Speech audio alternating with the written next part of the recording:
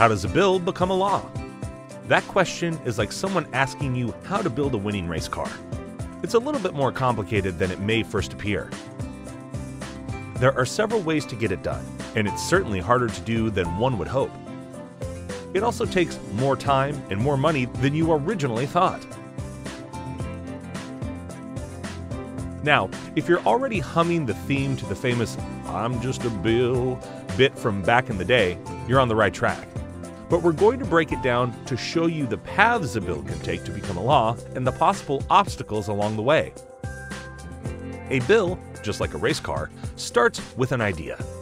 The Recognizing the Protection of Motorsports Act, known as the RPM Act, started as a simple idea: to protect Americans' right to convert street vehicles into dedicated race cars and the motorsports parts industry's ability to sell products that enable racers to compete. The basis for a bill doesn't have to come from an elected official. In most instances, it comes from a person or an interest group that has a problem that must be addressed. In this case, the RPM Act was inspired by a 2015 EPA regulation that threatened racing, as it prohibited racers from modifying the emission system of any car, truck, or motorcycle that was produced for street use. Once SEMA and PRI crafted the language for the RPM Act, the next step was to find a member of Congress who would officially introduce the legislation as a bill. This member is known as the bill sponsor. Introducing a bill requires a sponsor, or several sponsors, who agree to the initial language enough to sponsor the bill. If you've been racing for long enough, you well know the value of a great sponsor.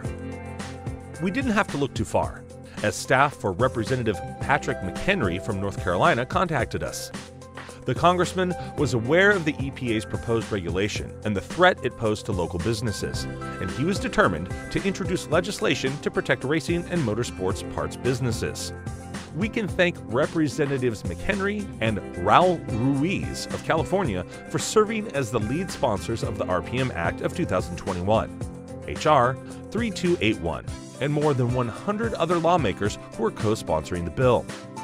Once introduced, a bill is assigned to the Committee of Jurisdiction for its potential review and consideration. In the case of the RPM Act, it was submitted to the House Committee on Energy and Commerce, where it awaits consideration. Now, there are lots of bills introduced each year in Congress, just as there are lots of race cars sitting on jack stands across the country. Right now, there are 7,956 bills and resolutions that have been introduced during the 2021-2022 session of Congress, and the vast majority of them will never go much farther than that. This is where having a large number of co-sponsors and public support can go a long way. One of the best ways that we, the people, can make a difference is to message our senators and representatives to ask them to support a bill like the RPM Act. This is easy, and to date, more than 1.3 million proud Americans have sent letters to Congress asking them to pass this legislation. You've already contacted your lawmakers, right? If not, there's an easy way to do it. Click the link below, and it will help lawmakers understand just how important this bill is to you, an American voter. Remember to make your voice heard and write letters early and often to keep a bill, any bill, top of mind. Still with us? Okay, great. Next up for a bill that's been assigned is for the Committee of Jurisdiction to hold a public hearing where experts provide their thoughts on the legislation. Pending the outcome of the hearing, the bill may then be scheduled for a committee vote whereby it can be passed as originally drafted or its text may be amended. Bills must receive support from a majority of the committee members present in order to be considered on the floor of the House or Senate. Remember those co-sponsors we talked about earlier? This is where having a large number of co-sponsors is very helpful, as the lawmakers that signaled their support for the legislation and will vote for the legislation unless the bill has changed substantively. The actual vote is somewhat straightforward. If a majority vote for and pass the bill, it moves to the other house to go through a similar process of committees, debates, and voting. Yep, it goes through the whole process again. What if the second house decides to change something in the bill, you ask? Unfortunately, both houses must agree on the same version of the final bill before it can go forward, just like you and the tech guy at your favorite sanctioning body must agree on the definition of a small block before you get to race.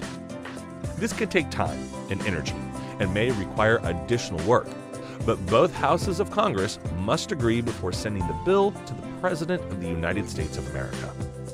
When the bill finally reaches the White House, the President has a couple of options. The President can sign the bill into law or veto it, whereby he or she states their objections to the bill and returns it to Congress. So far, just 36 of the nearly 8,000 bills introduced this session have become law in the 2021-2022 session of Congress, and it's our job to make sure the RPM Act advances through the process and becomes a law.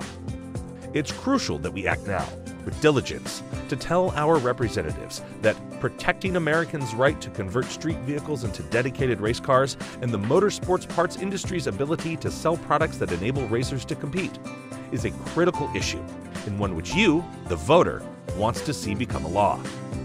As you can see, just like building a winning race car, there are many factors at play, and getting the winning combination takes a lot of hard work, some great timing, and a lot of help from the people around you.